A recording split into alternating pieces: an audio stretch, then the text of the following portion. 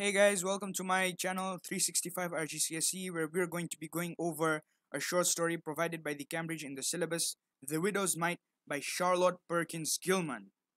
So let's move on to the table of contents. We're going to be taking a look at the life of Charlotte Perkins Gilman. We're going to be taking a look at the summary and plot of this story, along with the themes, as well as the stylistic devices used within this story. So, our first objective is about the life of Charlotte and a glance at her career and personal life. So, who was Charlotte Perkins Gilman? She is an American writer born on July 3rd, 1860, in Hartford, Connecticut.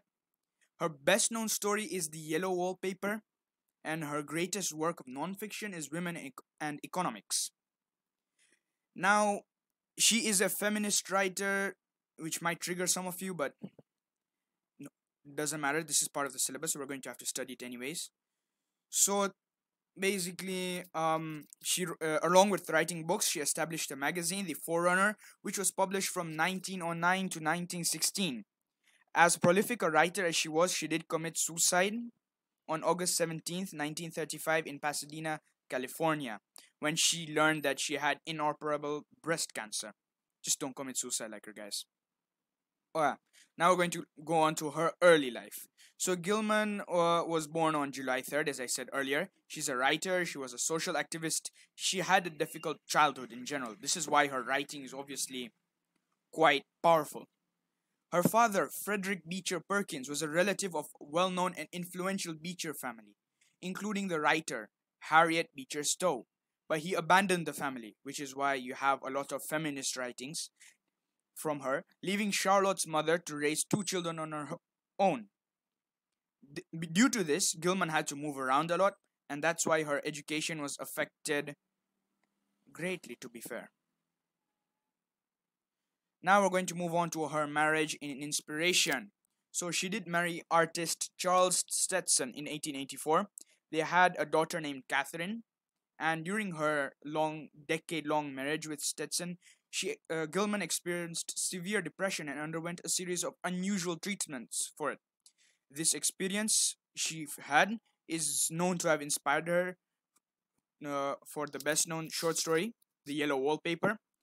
After that, after like a decade-long marriage, she decided to divorce Stetson and went on to marry her cousin George, and then she stayed with George until his death. Then, after his death, she did go to a doctor because she was facing some problems. Then she learned that she had inoperable breast cancer, and as I said earlier, she did commit suicide. So that's all you need to know about Charlotte's life. Nothing much. You just need to know that her life is what is the reason as to why The Widow's Mite is such a feminist story. So now we're going to take a look at the summary, plot, themes, and setting of The Widow's Mite. So, in quite a few words, the summary is basically as follows. In The Widow's Mite, a woman, instead of giving the deceased husband's money to her children, decides she has always lived for others and now will live for herself and travel all over the world. Now, this story is set in Denver, Colorado, USA, 1911. Now, remember, this story has been inspired from her experiences when she was a child. If you remember correctly, her mother was struggling a lot, and because her mother was struggling a lot because of the fact that her father left her mother, so the story is basically set along somewhere along those lines, which is why you can see the story is very feminist and has a lot of independence for women and women's rights. Now we'll move on to the plot. So the story kicks off with the funeral of Mr. Macpherson, and within this scenario there's a discussion between the children with regards to what they should do with their mother. Now, we move on to then the arrival of the lawyer. The lawyer's name is Mr. Frankland. Then there's a discussion about the will. Within the will, there's basically the division of real estate, the deeds, and the will in itself. The choices then comes a part where children discuss the choices of Mrs. Macpherson, basically the woman I was talking about earlier. And in the end, they part ways. Mrs. Macpherson decides to go west to New Zealand, while the others, her children, two daughters and one son, The son's name is James, the daughters are Ellen and Adelaide, decide to go back to their homes in the East. So the main themes in this story are independence, struggle, control, freedom, determination, and duty. What you'd expect from a feminist writer in general. Stylistic devices. Now that we have understood the summary, the setting, and the plot and themes, we're going to look at the stylistic devices and how these themes are presented in the story. So the first one is visual imagery and symbolism. The quote is, "She threw off the long black veil." Now remember, whenever you analyze a stylistic device, you need to note down the denotative meaning, as in the first stuff that come to your mind. What does it mean on the surface? And the connotative meaning. What is implied? So basically, denotatively, it just describes the attire Mrs. Macpherson was accustomed to wearing, what she normally wore, what she preferred wearing. Now, what does this imply? Now, let's look at the part long black veil. You see, black possibly symbolizing hardship. Basically, this quote in general represents the themes of freedom and struggle. The veil is black, okay? So it symbolizes struggle. Black is normally associated with struggle.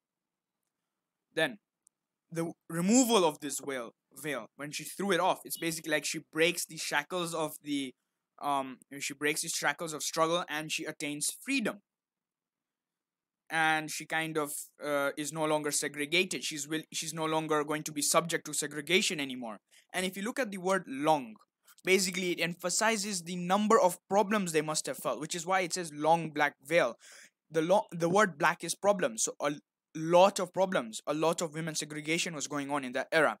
So we can see that this is one hell of a story with a lot of morals that we can keep up to date. Now let's move on to another stylistic device. Okay, so this is a dialogue. Dialogue is basically what the character speaks, basically, in my words. Hopefully you guys will have better words. Make sure you make sure you type down in the comments what you want me to do next, if there's a story you want me to analyze or something else. And yes, the link for this PowerPoint will be there in the description below. Make sure you subscribe too, and turn on all post notifications before exiting the video, so that way you'll know whenever I upload something like this. And trust me, it'll help you a lot when it comes to assignments from your teachers. Now let's move on to this quote I was telling you. So the quote is, "I didn't think to trouble you with my affairs." Within the middle of the story, this is a quote by Mrs. Macpherson. Basically, it describes the considerate nature of Mrs. Macpherson. Look at the wording. She doesn't decide to trouble her children, James, Ellen, and Adelaide, with her affairs, with her troubles. This means that Mrs. Macpherson is quite considerate, keeps everything to herself, and kind of describes who it is. So basically, instead of using dialogue as the literary device, you could even use characterization, because it helps you understand more about the character. Now let's move on to what it implies. Basically, it implies the theme of struggle again. You see, the word affairs creates some sort of mysterious and ambiguous atmosphere, because if you look at the context in which it is used, it sounds as though Mrs. Macpherson was forced to do something that she wouldn't have done, and she only does this because she feels a sense of duty to her husband. If you read the story carefully, you'll come to know that there's a part in which she is responsible for the Rancho Sanctorium. This is basically, she manages her husband, Mr. Macpherson, who's now deceased, his ranch. She manages his ranch, makes money, and those were her troubles. And she wouldn't have normally done that, as most women wouldn't have done during that time, but she felt a sense of duty. She felt that she owed Mr. Macpherson for keeping her. So as you can now you can kind of get a picture of what women's life was back in the era. And this is basically inspired from when her father left her mother.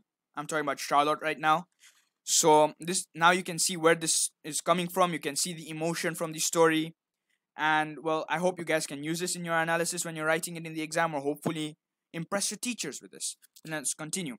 Now, this also represents the theme of determination, as she does these affairs by herself. Remember, I didn't think to trouble you with my affairs. She puts emphasis on the word my affairs. That's because she is determined to do everything on her own without the help of external factors. She doesn't want to disturb her children. She feels that they have done their duty, and I have done my duty. We no longer owe each other. and as such she doesn't want to disturb anyone and does everything by herself. Now let's move on to another stylistic device: point of view. This is the phrase that's basically at the end of the story: three going east, one going west, as in one west. So the denotative meaning is this phrase brings in the narrator to add another perspective to this story. You see, when you add another perspective in the story, it brings how do you put this? It kind of brings more emotion.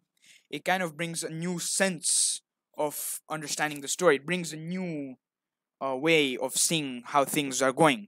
So if you can see, the narrator kind of points out three going east, one west, and we can see that Mrs. Macpherson is now decided to become a loner. This takes place after a discussion between her and her children over whether she should live with them, or and then she specifically states that she wants to live her life alone. She states that she has built up enough money, she has saved, she has enough money to get her back from whenever she gets lost. She doesn't need the assistance of her children. So this kind of brings to us the theme of independence. It creates an effect of determination around the reader. It makes the reader feel that, okay, I can do this on my own. I need not someone else's help. I can do this on my own. This is basically what um, the story is about. And this is an feminist ideology that women can do the things they wish on their own, without the need for permission from men, without the need of control from men.